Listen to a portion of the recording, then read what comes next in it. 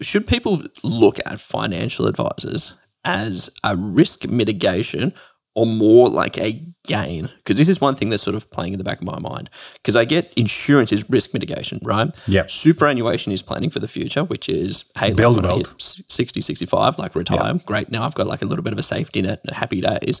Like from what you've been saying around sort of things that you specialize in, it sounds like it's a bit of that and then planning for the future. Or should we also think of it like a gain game, which is great, like we can think about growth, we can think about investing here and there? Or is it more just trying to put like nest eggs away? Hey, you've got this money, like let's go and do this strategy for estate planning and things like that? Grant, great question. It's both. It's to build wealth and create wealth. So and protect wealth, really, because I'll take all three. I'll have all three then. I'm good with that. So early on part of your life, when you're building and working throughout your 30s, 40s, and 50s, you are basically creating wealth. You're squirreling away money for your retirement. At the same token, you're also sort of trying to add on assets, whether it be in the form of property or savings or what have you. And underneath that, you've got these insurance structure strategies in place. So should something happen, that they will catch you, and there's no financial consequence to your family or to your kids in the event that you're not here today. I like that. And I'm going to put in one more question just because I can, totally because I can. So I'm curious, right? What happens if I disagree?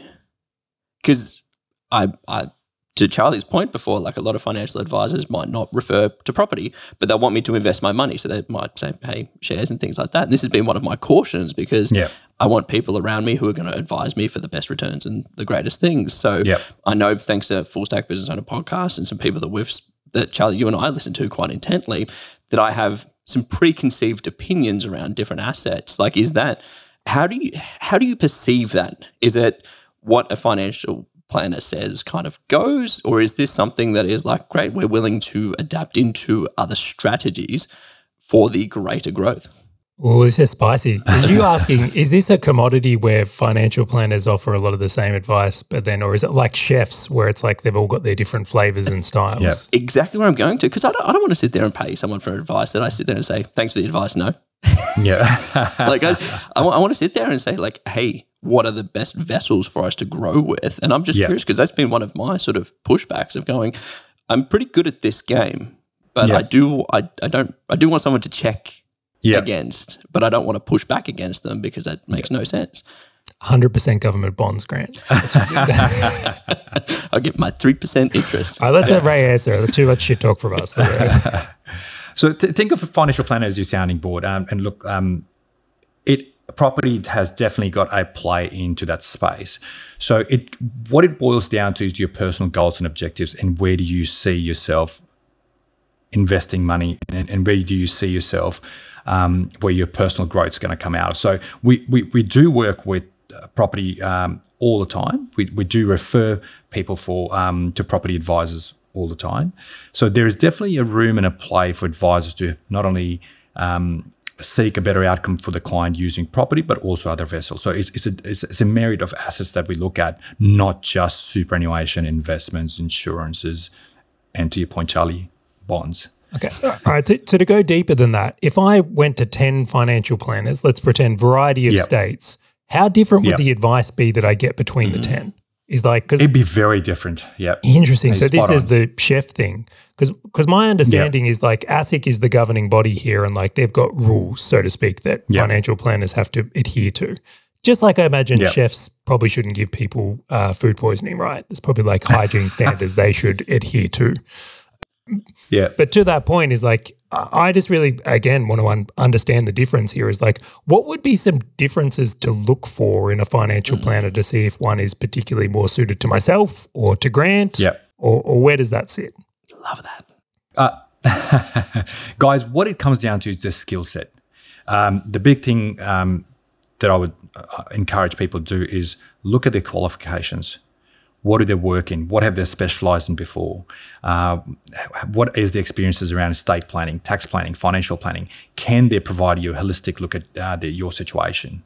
Oh, can I suppose I'd love to ask some pointy ones. Is business owner and non-business owner a good qualification? So like the idea is like, I believe business owners are different to employees. Not better, 100%. different. are financial planners more suited to work with business owners or non-business owners? Would that be one of the key things I would look for? Yep. So, and that would be a big part of it. So have they got prior experience working with business owners? And I think that's the key aspect of it, because they need to understand their aspirations, not only from the personal point of view, but also what they want for their business. And most of the times, that aspiration, personal aspiration they've got, will also carry through in their business. Okay. Next one on this list here, because I actually have a few to understand. If you're someone who's going to inherit a large amount of money versus not, like I've built from scratch, and I believe, Grant, you're in the same boat here. I'm not waiting on millions from mum and dad. Would that play a role in how things are going to get passed to you, or is that something to consider? Is someone that has kids and wants to pass things to kids in a certain way another factor? Like, is there anything else? Even income level, is like a high income earner financial planner different to someone who deals with someone on average incomes? Sorry, Charlie, repeat that question again. We'll repeat this one. It was a very loaded question. Did I load you too hard? All right. So I'll go with this one here because I think this is the most prominent. So we've said that business owners versus non-business owners or employees, like likely you want to work with a financial planner that has experience with business owners. What about income level? If you're someone who makes $1 million a year, is the financial advice you would want to get different than someone who makes $100,000 a year? Absolutely. Your tax planning will be completely different from you earning $1 million to perhaps you earning $100,000. You're looking at tax structurings in a different way. You're looking at investments in a different way. You're looking at insurances in a different way. So every aspect of that nurturing piece or the advice piece will change based on the income that you do have.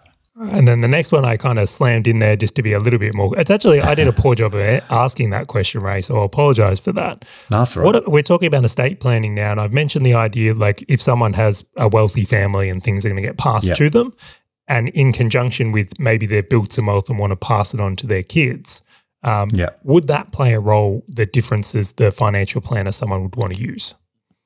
Absolutely. First thing first you would look at is going, how is that wealth being passed on? Is that passed via insurances? Is that passed via perhaps a property? Because there's taxes involved on those part of the benefits. So like I gave you an example earlier, if there was an insurance payout to the son or the daughter and they're over the age of 20, that there'd be a complete different tax ruling if they're under the age of 18, or is it going to spouses, going to ex-partner? So the estate planning piece will play a massive role on tax minimisation strategies and how does the assets get distributed. Okay. And then last one before, I know I'm being a hog, but I really want to know this. Have I missed any? So I've mentioned the idea, if you're going to use a financial planner, business owner, income level, and then also, let's say, estate planning reasons. Is there any other factors in that would have someone decide if a financial planner is the right one for them or not for them? For estate planning, specifically for businesses, look, buy-sell agreement is another big consideration in partnership or equity in a business. It is very important for business owners. The death of a key person or partner could potentially destroy a business or force remaining partners to sell if an agreement is not in place. Can you use an example of that? Certainly. So if I was to pass away today and my partner Ricky was to acquire the asset, he has to pay my wife out. Now, he doesn't necessarily want my wife who's got no financial planning experience to be sitting in the office and providing advice. Yeah. Or dictating the terms of the business. See, I actually went through that. I had a business partner, we were 1/3 each, who passed away. And so all of his equity actually went to his wife. And so his wife is currently operating that organisation. Just because she wanted to sort of continue it on in legacy, which, so I've been through that. That was quite smooth, but I could see how that could get really bad. Completely. Absolutely. Like imagine if you're a surgeon, right? And you if you have a series of vending machines or a laundromat, maybe it could work, right? If it's let's say a low tech or a low touch business. But if you're someone with specialized knowledge and like a heart surgeon, not sure you want your partner jumping in unless they had experience or qualified in the next ones. Correct. I do have a couple of questions, and I'm going to piggyback off on that, Charlie, because I think this is one. Well, these are all self-serving questions that help me, but I'm sure sort of other analytical human beings or business owners that are listening to this probably relate to it. The Australian Financial Services License number. Like, are there different types of like licenses? Because one of the sort of the views that I've had or the biases that I've had is, okay, great, there are different types of licenses, which means if you have one out of X amount of licenses, you have a hammer and everything starts looking like a nail, right? Should we be looking out for different types of licenses, a multitude of licenses, things like that? Grant, you should only buy property off the plan, right? No. Oh, it's getting spicy. Just apartments in CBDs, Charlie. That's all it is. Guys, to answer that question, yes, absolutely. There's different type of licenses, but I think it'd be very hard for a consumer to or business owner to go that I'm looking for this specific license. I would go back to the earlier point we talked about, looking for the individual experiences of that advisor and where they can give you advice on it, and does that suit your needs? And do they have the expertise to provide advice on that side, rather than looking for the AFSL? Yes, granted, there are AFSLs that will grant you to do certain things. But as a business owner, if I was seeking advice, I would look for the individual experience from a planner. Hey, fellow business owner, if this topic and value-packed short video has resonated with you at all, and you want to dive deeper into being a full stack business owner, check out the full episode by clicking the link on your screen or in the description right now.